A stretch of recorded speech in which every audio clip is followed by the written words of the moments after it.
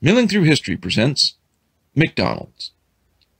The name McDonald's and the golden arches attached to it are synonymous and quite easily identifiable. There is yet to be a child alive who does not understand the term Happy Meal and, if given the opportunity, would love to have one. Adults will go after different food items, including hamburgers, cheeseburgers, French fries, shakes, and yet, for something that has been ingrained within our society for so long, perhaps it's important to understand how it all began.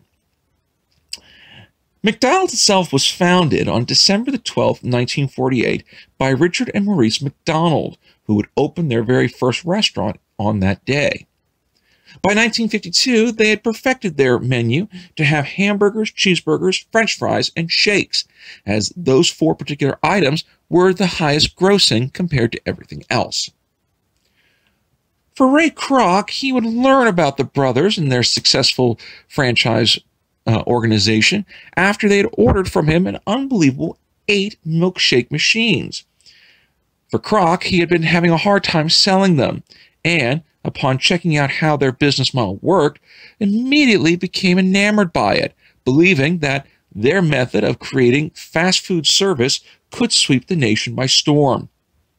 After a great deal of work, he would convince the brothers to allow him to franchise throughout the country. And on April the 15th, 1955, Kroc would open his very first McDonald's in Des Plaines, Illinois. For Kroc, though, he would go ahead and begin sending out different McDonald's franchises throughout Illinois and the Midwest. However, it would not be until he met Harry J. Sonneborn that a new idea would come forward to Kroc. Instead of going ahead and leasing out the franchise locations, Sonneborn had recommended that Kroc purchase the actual real estate ground. Then he would lease out the franchise locations, thus ensuring a higher profit off of each store. Kroc would agree to this, and it is still the running practice of McDonald's to this day that the corporation will buy the physical real estate location for each of their restaurant areas. By 1958, McDonald's would boast that it had sold 100 million hamburgers, and the following year of 1959, the 100th McDonald's would open. And yet, with the start of a new decade, the McDonald brothers had found themselves in a position where they were disagreeing with Ray Kroc on how their particular organization should be run. As a result, they would agree to sell the business rights to McDonald's for the sum of $2.7 million. Now, controversy has since ensued as to the sale of McDonald's, as the brothers had asked Kroc to let them keep the rights to their original store location, which was meant to be given to the founding store employees. Kroc had gone ahead and done a handshake agreement, but because it was never written down, he never honored it. As a result, when the brothers realized what had happened, they could no longer operate their original McDonald's stand as a McDonald's and had to change the location's name to the Big M. In a fit of irony, Kroc would go ahead and look at his former business associate as competition and would drive them out of business by opening a McDonald's a single block away, thus giving customers competition to choose from, and the brothers could do nothing about it. In 1963, Willard Scott would go ahead and enter the McDonald's family by portraying Ronald McDonald for the very first time. It was also in 1963 that McDonald's would introduce its very first new item to the menu, that being the Filet-O-Fish. It was introduced in Ohio, outside of Cincinnati, namely due to the fact that the neighborhood that the store was located in was dominated primarily by Catholics. At the time in 1963, Catholics would abstain from meat on Fridays, and so McDonald's, in an effort to bring Catholic customers into the business, introduced this fish meal, thus ensuring they could go ahead and make a new profit. 1963 would also be a rather important year, as the 1 billionth hamburger would be sold. And with the success of one new item came a string of other new items, as in 1968, the Big Mac was introduced.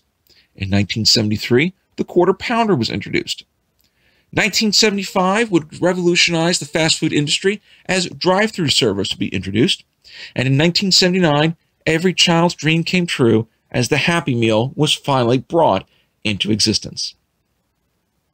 The 1980s would also see the introduction of new things, including the Chicken McNugget, which had proven itself to be rather difficult.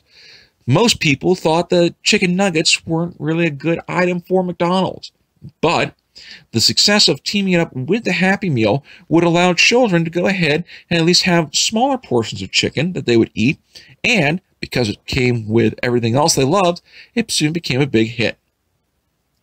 In 1984, though, Ray Kroc would pass away, and McDonald's would go through a period of mourning. They would also go through a period of economic instability, as the 1984 Olympics proved to be rather hard on the McDonald's franchise.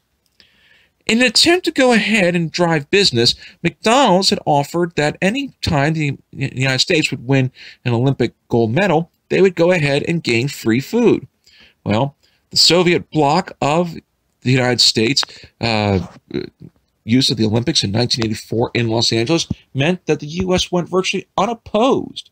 As a result, they were able to go ahead and win many medals, which resulted in McDonald's losing a lot of money.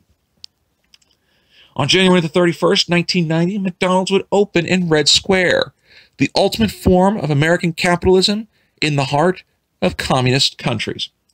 As such, this certainly helped to signify the end of the Cold War, as now even the Russians were beginning to notice the importance of McDonald's. And as McDonald's goes into the 21st century, it itself has dealt with many issues, including the fact that people have argued its food is unhealthy and has contributed to the obesity of the nation.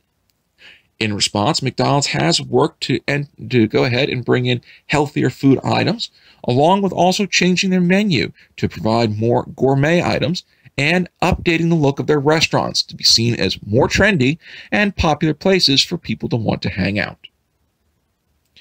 Now be sure to click like, share, and subscribe for future episodes of Milling Through History, and leave comments below for future episode ideas. And be sure to take a look at our suggested reading page.